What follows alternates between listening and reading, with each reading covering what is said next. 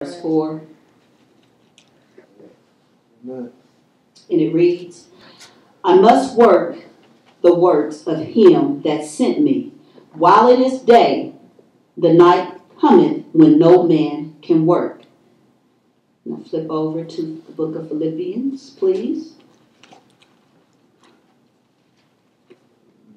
And that will be chapter 4. Philippians chapter 4.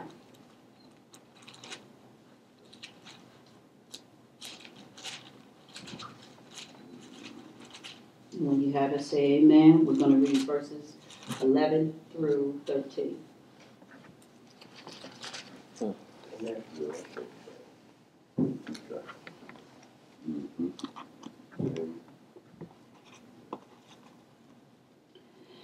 And it reads, Not that I speak in respect of want, for I have learned in whatever state I am in this to be content. Know both how to be abased, and I know how to abound. Everywhere and in all things I am instructed both to be full and to be hungry, both to abound and to suffer need. Verse 13, I can do all things through Christ, which strengthens me. You may be seated. And I'm going to read verse 13 again. It says, I can do some things through Christ who strengtheneth me. All things. I can do most things. All things. All things. Oh, I can do all things Amen. through Christ who strengtheneth me. So we're all in agreement, right? That we can't do all things through Christ. Amen. Because you just said not most, not some, but all. Amen. Amen. Okay, so remember what we said. So from verse 13, I'm going to use for a text. If God said I can, who are you to say I can't? Amen. If God said I can, who are you to say I can't? For a subtopic, whatever your excuse may be, tell God all about it. Whatever your excuse is, it don't mean nothing to God. For the body of Christ, it's time to stand firm and gird up and be about our Father's business. Amen? Amen. And I'm just going to pray. Father, we thank you for another opportunity that you've allowed us to come into your house where we're giving you worship and praise, Lord God. Now the word of you is coming forth, Father, and we pray that every ear is open, every heart is open to receive your word, Lord God. And we just pray, Father, that you will continue to bless us throughout this message in Jesus' name. Amen. Amen. Just to give you a brief summary of the book of Philippians. It has 4 chapters. The author is Paul. The theme, Christian experience, and the date of writing, AD 60. During this time, Paul was on his second missionary journey. In fact, one of his prison epistles was written in Rome. Paul had no problem addressing bishops, elders, and deacons, for he knew the Lord thy God was with him. Amen? Amen. Because if we try that in today's society, somebody will get hurt. How many can believe the Lord thy God is with you? Our declaration that we state at our house, the Crow House, that we are ready to face anything and everything that comes our way. For we know the Lord thy God, he is with us. He is our strength. He is our provider. Everything we do in the name of our Lord and Savior, Jesus Christ. We are rich, we are blessed, and the favor of God is upon our lives. Amen. Everyone should have a declaration stating how powerful their God is. Amen. Amen. And I'm still talking about if God said I can, who are you to say I can't? Amen. Whatever your excuse is, tell God all about it.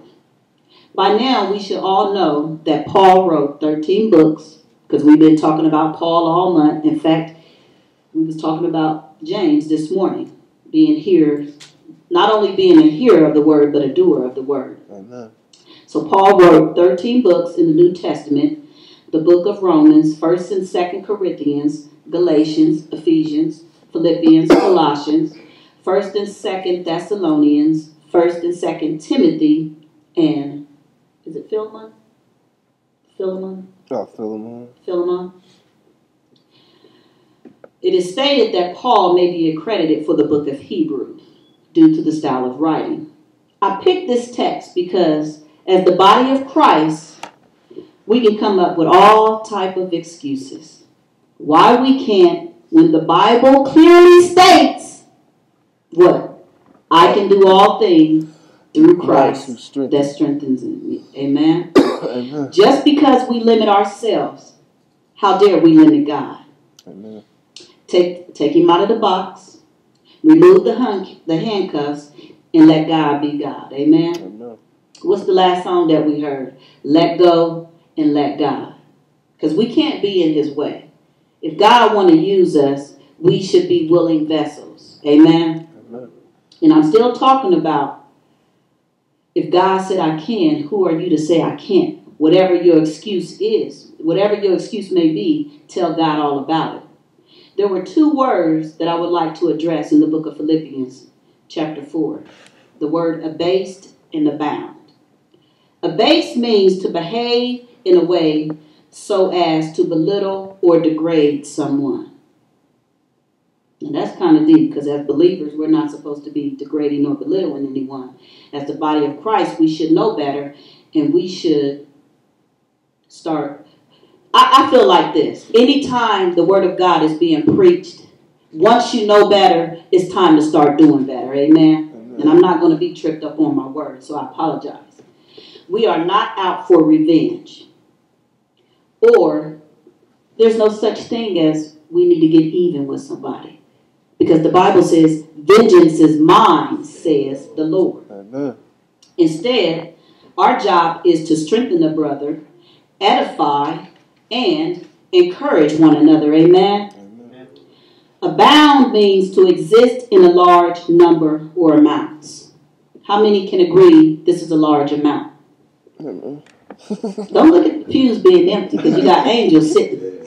So we in a large amount right now. Amen? The presence of God, his spirit is here. All right. Amen. So we serve a big God who does big things. I remember Elder Anderson said God's math is different than ours. And if you think about it, it's true. And I keep going back to him, his message, because it just made so much sense. You look at your little paycheck and you look at your bills. Your bills outweigh your paycheck. But every month, everything gets paid. Amen. Amen. And I remember when I talked about last Sunday, when I spoke about the 5 loaves and the 2 fish, that there was a multitude of people. And I stated you have 5 loaves and 2 fish. Now, how can you feed a multitude of people? 5,000 men. But remember, I said God's math is different from ours. Amen? Amen. Because it was over 5,000 people that were fed. And that's not including the men. No, it's 5,000 men, not 5,000 men, not including the women and the children. Thank you. And I'm still talking about if God said you can, who are you to say you can't? Amen. Whatever your excuse may be, tell God all about it.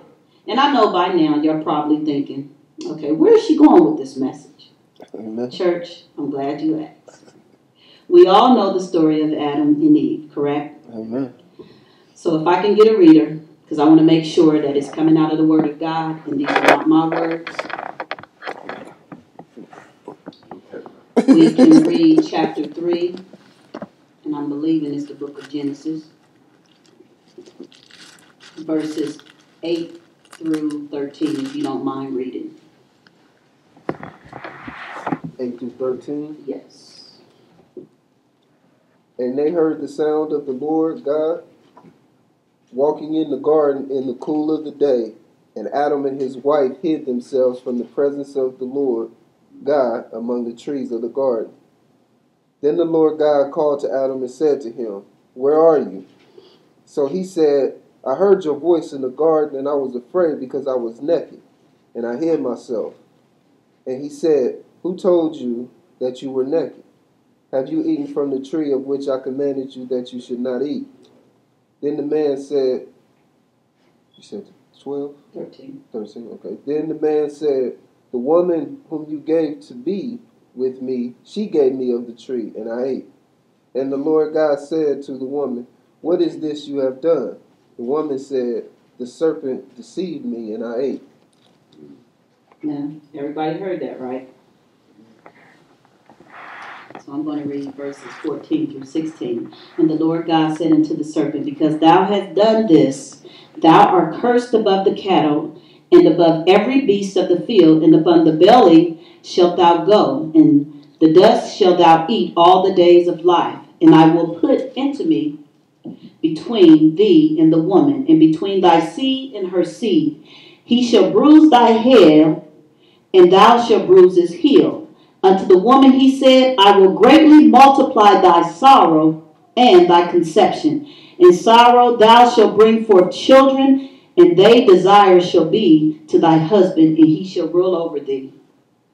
So the first person she blamed was the snake, the serpent. And a lot of times we always want to put the blame on someone else, or we come up with excuses. Amen? So we have to remember that God is omniscient. He is all-knowing. So she going to ask, he asked him a question. You know, why you got clothes on? You wasn't aware of your nakedness until you ate the fruit. So I like to say that what we do in the dark eventually is going to come to the light. Amen? Amen. So we have a tendency of exposing our own sin. So whatever your excuse may be, again, as I keep saying, tell God all about it. Because he already knows. We all know Moses, right? Well, he thought he could give God a numerous amount of excuses, and God would release him from his assignment. How many want to be released from the assignment God has upon their life?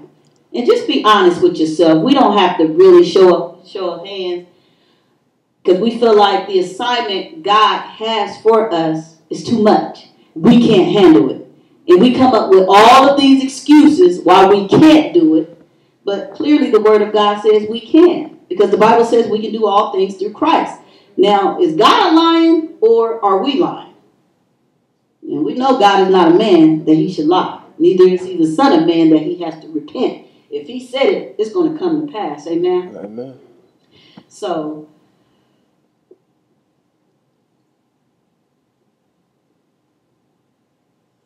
yeah.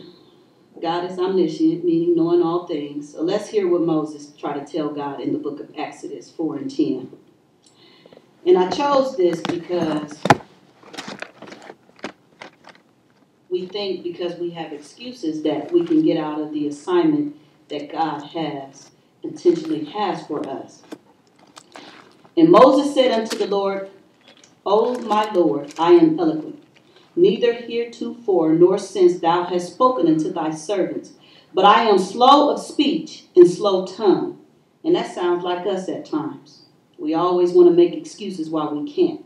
Always telling God what we can and cannot do. Now let's hear what God tells Moses in verse 11.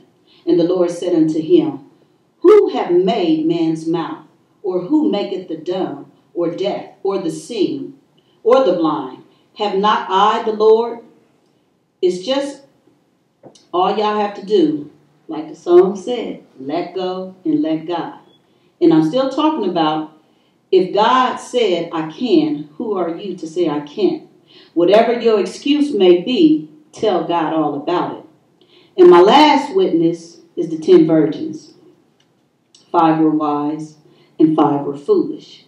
The story picks up in Matthew 25, verses 1 through 13, and you can read that at your leisure. But I do want to turn to that scripture because I want to read verse 25.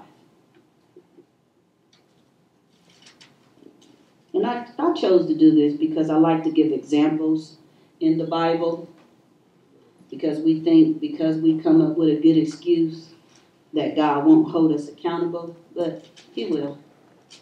Amen. Because again, once you hear the word of God, once you know to do what's right, we have to do what's right. We can't keep putting a deaf ear to the word of God. So verse 25.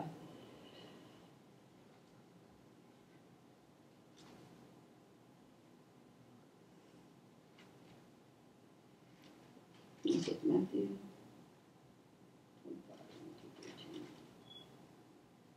And I was afraid and went and hid thy talent in the earth. Lo, there has what is thine. Verse 25 is very essential, and we need to have it in our hearts. Amen. Because whatever the talent that God gives us, we need to utilize that talent. We can't keep making up excuses why we can't do certain things. We can't keep telling God, well, I work 50 hours a week. This is why I'm tired. I don't feel like doing this because I'm the only one doing it. We have to do better, church. Amen. God is calling for righteous people, as we heard this morning in our Sunday school lessons. So if we're going to take the time to read his word, we have to take the time to do his word. Amen. And I'm still talking about, if God said I can, who are you to say I can't? Whatever your excuse may be, tell God all about it. So before coming today and before hearing this message, you may have felt like this is the time for me to throw in the towel. This is the time I feel defeated. And many of us feel that way. This is the time I felt like giving up and giving in. Well, it's a good thing that we don't have to go off of feelings. Amen? What we need to do is let your test be your testimony. Turn your mess into a message and your misery into your ministry. And you want the glory, but first, sometimes there's a story that's going to come out of that. Amen? Don't let your setback cause you to sit back, because now it's time for you to come back. God has a purpose and a plan for each and every one of us. I don't care how small this church may look or it may be, but God has work for us to do in this vineyard. And it don't take much. All it takes is just a willing vessel. And sometimes we make excuses. And that's the word for today. We make excuses. Well, we don't have enough people in the church. We don't have this and we don't. Stop focusing on what we don't have and start focusing on who we do have. We serve an awesome God. We say that all power lies in his hands. We say he's sovereign. We say he's merciful. Favor upon our life. We say all about this big God that we serve, but yet we come up with all type of excuses why we can't do the things that he's called us to do. Why? Is it because we don't want to? We're too fearful? Or we're embarrassed? Well, if that's the case, we still wouldn't be here. We're still here by the grace of God. Amen. So whatever your excuse is, I keep saying, tell God all about it. So now that we talked about this is not the time, let's see what it is time for. This is the time to wait upon the Lord, that he shall renew thy strength. You shall mount up with wings as eagle. You shall run and not be weary. You shall walk and not faint. Isaiah 40:31. This is the time to pray without ceasing, church. This is the time to triumph over your enemies. This is the time to take authority to tread upon serpents and scorpions and all over the power of the enemy. And nothing will hurt you. Luke 10:19. This is the time to work while it's day. This is the time to stand and proclaim the gospel of Jesus Christ. This is the time. If he is standing at the door knocking, it's now time for you to let him in. Amen? Amen. And I'm still talking about, if God said you can, who are you to say you can't? Whatever your excuse may be, tell God all about it. Can anybody tell me who their worst enemy can be? Yourself. We always limit ourselves because we feel like we're not good enough. We're not pretty enough. We don't have this and we don't have that. Those are excuses. And excuses is sin, church. It's a sin. We can't keep making excuses when God is trying to move us forward. We say, whatever you're doing in this season, don't do it without me. Don't make excuses. Just do it. Be that willing vessel that he's called you to be. Stand firm. Gird up. We have the breastplate of righteousness. We have the helmet of salvation. God has given us everything we need to stand against the wiles of the enemy. He tells us in the word to love thy brother. Sometimes that's hard to do because we focus on what that person done did to us. And we want to act out and we want to take revenge. But God said, no. Love and kindness have I drawn thee. And that's the only way you're going to draw somebody to Christ is to show love. Amen? Amen. And I'm still talking about if God said I can, who are you to say I can't? Whatever your excuse may be, tell God all about it. I have shared the examples of those in the biblical days who gave excuses, but God's plan prevailed anyway. Now let's hear of one man who never made any excuses during his short lifespan. Somewhere in heaven, a conversation took place with God, the Logos, and the Holy Spirit. When God strode over the bay windows of heaven and looked out and saw mankind going down, not once, not twice, but for the third time. Who is going to save man, he asked. He searched all over heavens and could find no one worthy enough to save man. Then a small voice said, Father, if you make me a body, I'll go.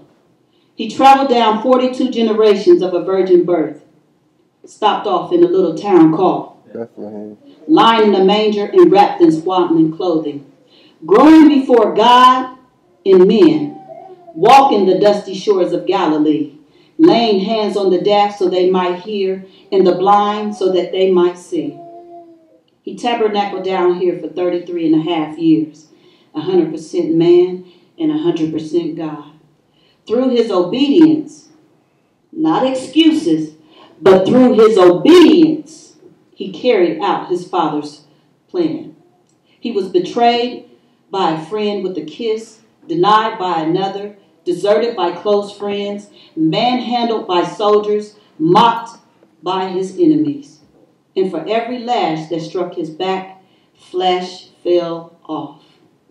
So I would say to anybody who has a picture of Jesus Christ on their wall with him and a garment around his waist hanging up, I would say take it down, because that's not the image.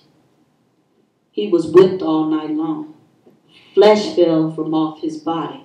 So if he hung up on that cross, that means he was up there and he looked as if he was a thing, like shredded beef. There's no pretty picture of him being on there. Can't be. Somebody whipping you all night long and then they're going to have a picture of you just... No. It said that the blood and the water came streaming down. They said that his hands and his foot was pierced. And they placed the 72, the thorns around his head. And Leonard always say one of those blood drops was for me. Well, I want to include myself. One of those blood drops was for me. And I'm sure one was for you. Amen? Amen. So on Friday, he was tried in Pilate's court. And he was turned over to a merciless crowd. Jesus paid a debt that he did not owe. And we owe a debt that we cannot pay. Yes, he did carry his own cross as he was led through the way of Villa Dolorosa. And that's the way of sorrow. He marched up to a hill called Golgotha, place of the skull. Jesus being led to the slaughterhouse. And my whole thing was, he never made an excuse. He was on his way to die. He never made one excuse. And here we have the nerve to make excuses why we can't do anything. But the Bible clearly says that I can do all things through Christ that strengthens me. They pierced my Savior hands, and these were the same hands that cleansed the lepers. They pierced my Savior feet, and those were the same feet that walked the dusty shores of Galilee. Hallelujah. They pierced him in his side. The blood and the water came streaming down. Water representing the cleansing and the blood representing the remission of sin. Even at the cross, he stayed obedient until death. Finally, he looked up toward heaven and said, "It is finished," dropped his head in the lots of his shoulders, and gave up the ghost. They took him from off the cross and buried him in a borrowed tomb. He went into the depths of hell and led captivity captive. And early that Sunday morning dew, the rose of the garden and the rose of the Sharon, the son of nature and the son of God, both arose that morning, and the two stones collaborated in the redemptive process. The lily of the field and the lily of the valley. Hallelujah. They displayed their beauty on that Sunday as the Lord stepped out on resurrection ground. Hallelujah. And he said that all power in heaven and earth are in my hands. So we have to know by coming, he fulfilled his promise of God. Buried, he carried our sins far away. In raising, he justified me. He justified you. In ascending, he prepared the way. And we have to know that he's coming back. And my question to you today, before closing, when he comes back, will you be ready? Or will you have an excuse? Amen.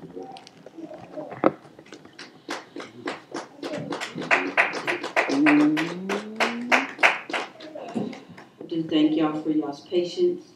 I hope something has been said that will strengthen your walk and allow you to not make excuses. If God called you to preach, if he's called you to teach, if he's called you to do anything in the ministry, what's holding you back from doing it? Because excuses won't get you nowhere. At this time, if there's anyone who desires prayer, you can come at this time. Sister Sandy.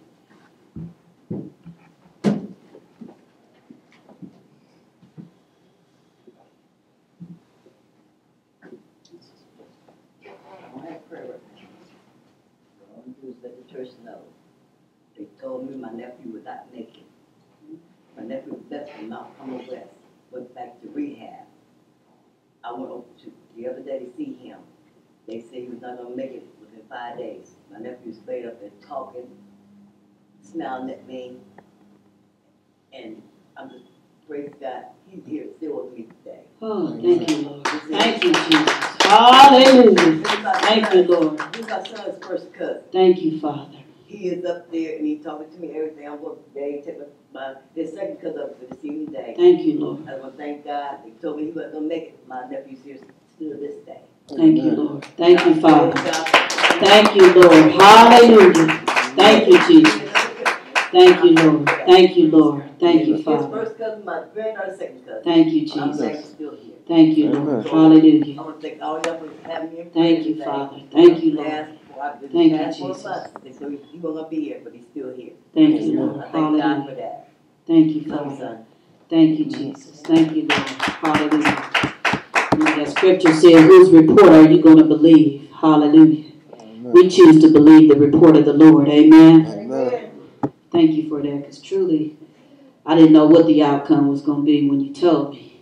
But all we know to do is pray. They took him from Mount Carmel West, took him back to rehab. So we went back to rehab and woke up.